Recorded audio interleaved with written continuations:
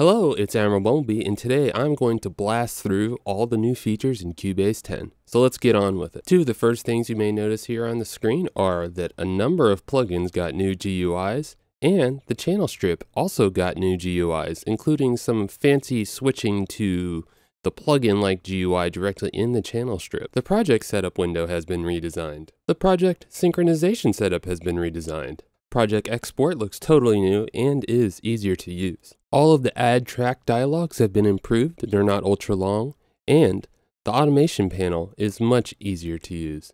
The spectrum analyzer was changed, not for the better in my opinion, and the color panel has also been changed. One of the main things that you'll see is that Cubase 10 is high DPI and Retina compatible for the most part. That's why a lot of this stuff has changed. On the right side, you will see the new media tiles. And when you click something like VSTFX, there are now plugin thumbnails, which you can create directly inside the plugin. And the plugins can be drag and dropped directly from the right panel. Cubase 10 has a new feature called Mix Console Snapshots. So I will save a snapshot, reset the mixer, and now I can recall the mixer settings that I just saved. How cool is that? Cubase 10 brings over Nuendo's audio alignment feature, which allows you to align the contents of one track to the contents of another. It's a very useful feature for vocals and dialogue. Cubase 10 now allows you to map MPE directly to its VST note expression system.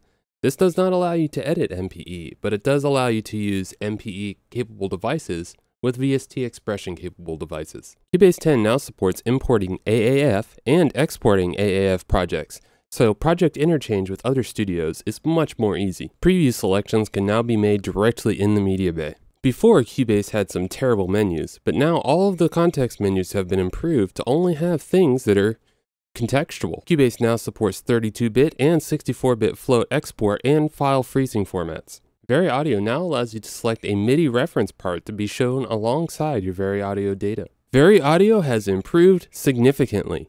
Changing the anchor point is much easier. Changing the format frequency is much easier. Changing the audio level is much easier. Warping and stretching is much easier. Everything is easier, even quantizing. Cubase's convolution reverb reverence got a bunch of new content. Sidechaining in Cubase 10 is much easier. You can change all of the sidechaining parameters directly from the destination, and you can just quickly jump over to the source track. The amount of delay compensation for each track can be shown directly in the mix console. Multiple channels can be superimposed upon each other in the sample editor. Cubase's direct processing feature got a new visual update, and it supports plugin chains, along with banks and favorites. If you've ever used Cubase's chord pad, you knew just how terrible it was to work with the settings.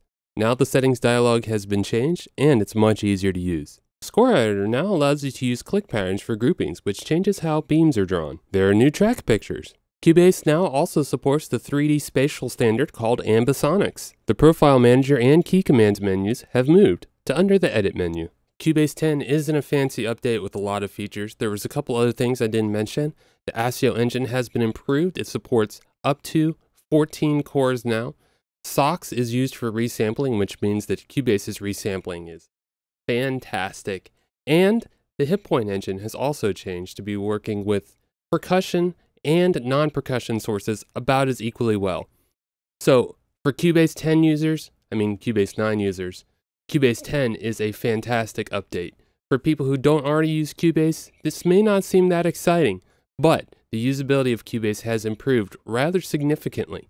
Thanks for watching. Patreon.com/AdmiralBumblebee and AdmiralBumblebee.com, where I have a companion text article that shows the same content but in text form. Thank you very much.